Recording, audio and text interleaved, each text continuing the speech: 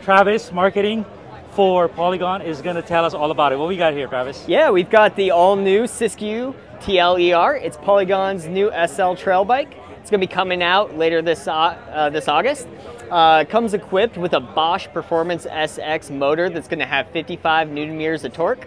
That's going to be paired with a 400 watt-hour battery, and it's going to come standard equipped with a 250 watt-hour boost extender, which is going to go right there underneath the bottle. On top of that, you're going to have a Fox 36 Performance Elite suspension in the front with 150 millimeters of travel, and Fox suspension in the rear as well with 140 travel. So the key detail here is they are going to be using the Bosch Performance Line SX motor. I've tried all the mid-powered bikes. The Fatsua is the best right now, but it doesn't have an extender.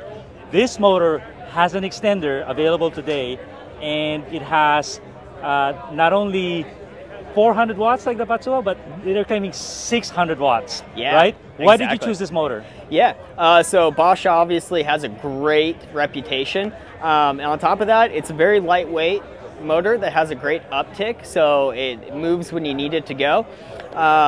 All in all, this bike's going to come in at 41 pounds. 41 pounds. The other company that has a bike is Norco. I think it got released last week. Completely sold out. It's gone, so you can't get it. And so that's what got me excited, is they're going to come out with this bike. People want it, but there's no bikes. And the Norco was like 12 grand that I tested. So what is your price points going to be? Hopefully it's a little more affordable than 12. Yeah, it's definitely going to come in well under that $12,000 mark.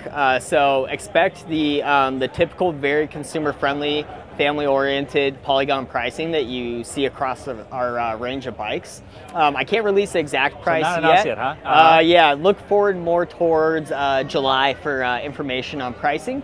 I can tell you that this is going to be one of 2 model specs available. This will be the higher model spec. It's the higher end? Mm-hmm. Yeah, so you're going to get SRAM XX Eagle Type T transmission. Yeah, with Axis group set. The lower spec model is still going to have SRAM XX. SRAM Axis. You're going to get GX group set with that, and a really awesome Marzocchi suspension to go alongside it. And that's key. Oh, we even have Magura brakes. Yep. So with e-bikes, it's so essential to have the good suspension and the brakes. But one thing I noted in my video yesterday when I tested this motor is this motor, you need SRAM transmission. Because unlike other e-bikes where you don't shift, you got to shift with this motor while you're pedaling to keep your cadence up. There you go. Yep. Any other comments that our viewers should know about this bike and the Polygon brand? Yeah, I think you covered it pretty well. The Magura brakes obviously have great stopping power, so you're going to pair that with the high-performance transmission, and it's really going to do whatever you need it to do. It's going to be great out climbing fire trails as well as descending on some chunky rock gardens. It's really going to be able to handle pretty much anything you throw at it, just like the analog mechanical Siskiu range. Right. So can't wait till August. They have it, but hopefully they can send me one beforehand so I can give you the honest trail scoop on it. Yeah, let's do it.